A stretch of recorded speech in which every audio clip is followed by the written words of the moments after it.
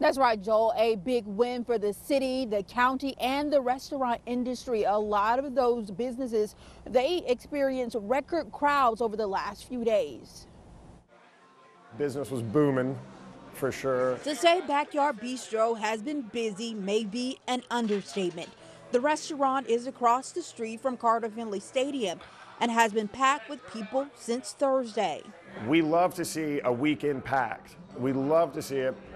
Comparatively speaking, I mean, you're looking at 200, 300% increase on what a normal Saturday would be. Jesse Gibson, who is the bar manager at the restaurant, says they had to bring in more employees to handle the crowd, especially on Saturday, the day of the big matchup. It was a long day. We had people pulling 13, 14-hour days, and everybody that seemed to walk in and out, smiles on faces, in and out, you know, it was great.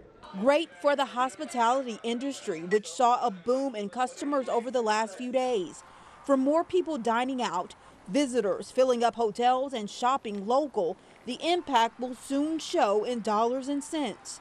The actual economic impact on the region hasn't been tallied yet, but it's projected to bring in at least $12 million based on ticket sales data. The actual impact of the Stadium Series, I would say, was, I mean, monumental. But not everybody saw it that way. The traffic coming over here, we've been to Stanley Cup, World Series, every outdoor game the Caps have been in, and this is by far the worst event I've ever been to in my life.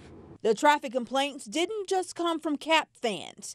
Canes fans were also a bit frustrated. I feel like we're all tailgaters here in Carolina, and you know, obviously we know how to do things, and you'd think they'd have it open and ready to go like professionals, but guess not.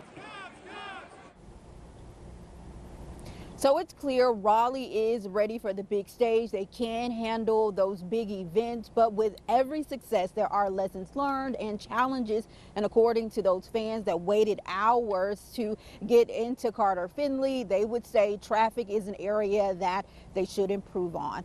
In Raleigh tonight, I'm Jamise Price, ABC 11 Eyewitness News. Yeah, an unforgettable night with some pretty unforgettable profits too. Jamise, thank you.